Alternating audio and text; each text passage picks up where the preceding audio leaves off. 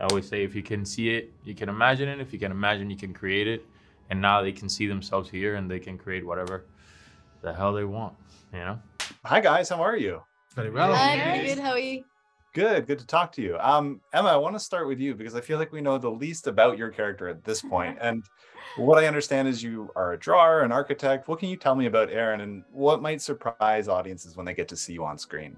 I think she's got her own sort of ambitions, and her own wants and desires, and that's really exciting. She's not just the sister. She's got her own sort of life goals and everything. Yeah, and I'm excited to have people go on the journey with her, because when we first meet her, it's very different to where she is at the end of the season. So okay. That's all I'll say. I'll keep it quiet. All right. Ismael, I want to ask you, you get to play Arondir the elf, and I know that means a lot to you, not just the role, but getting to play an elf. What does it mean to you to be able to step into that role? The beauty of Tolkien is that we've all been able to arrive in this world from so many different avenues, all equally valid, all equally beautiful. And my route was less academic. It was more life. When I first saw the movies back in Puerto Rico, I was living in a very poor community in difficult circumstances, but in the mountains. So I saved my money, bought the DVDs, first DVD that we had in my house. And I felt immediately identified with these beings, spiritually. I've always been a lover of nature. My best friend, I always say, was a mango tree growing up.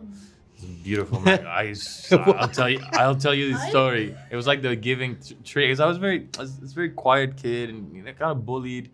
And I would always go at the end of the day in this beautiful tree that just kind of opened at the top. And I would do my homework at the top of the tree. It's kind of like in a little hill that we have. I have a picture.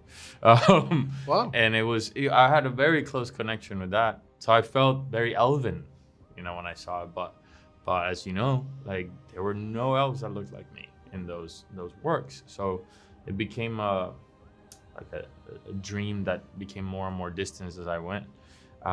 Traversed through life. Suddenly I get this audition, fought for it, was rejected a bunch of times, but kept fighting for the role. Arondir is a warrior, and by this point all these obstacles made me feel like one.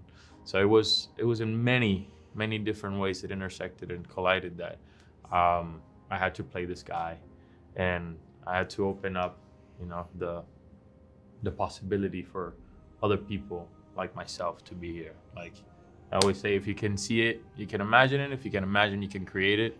And now they can see themselves here and they can create whatever the hell they want, Absolutely.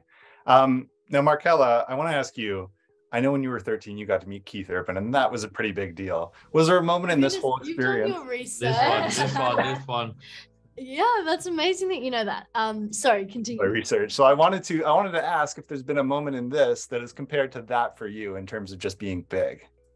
I mean, wow, I haven't thought about that in such a long time. Yeah, that was unbelievably surreal. And I think, I've said this kind of a few times, but I genuinely think that it was for me visiting other sets, so the showrunner is really generous and the actors were often really generous as well, allowing us to go and visit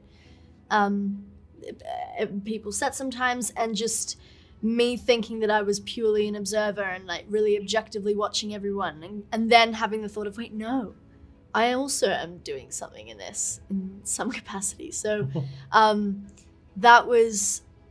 think that was quite a big realization for me. Quite a moment, for sure. Okay, and Owain, I want to get to you too. You get to work in Moria, which is beautiful on screen. How much was that in terms of practicality versus visual effects? What was it like to be in that environment? Most of it was practical. So you step into a room and it was 360. There wasn't a fourth wall there. We were immersed in this cave, particularly Durin's house with the fire behind him and the waterfall coming down and a tree in there. It was just outstandingly beautiful and couldn't be any closer to Middle Earth than what was there. There are there's one particular scene, a lift scene that myself and Rob, who plays Elrond, that kind of goes up this 500-foot wall. So obviously we didn't have a 500-foot wall and ropes pulling us up there. So watching that back and kind of seeing how all that fitted in was quite special. But the lift itself was there. You know, I knew what I could touch the walls of the lift and everything, and the rocks actually were. There was a game we had where we'd go, is it real or fake in terms of rock, and we couldn't tell. It was 50-50. It was you might as well have tossed the coin to kind of figure out what was real and what was not. It was just amazing. Oh, it's a spectacular show. Thanks so much for your time, guys, and good luck with the future of it too. Thank you. Thank you. Thanks for watching. If you enjoyed this video, please like and subscribe to our Narcity channel to see more content just like this.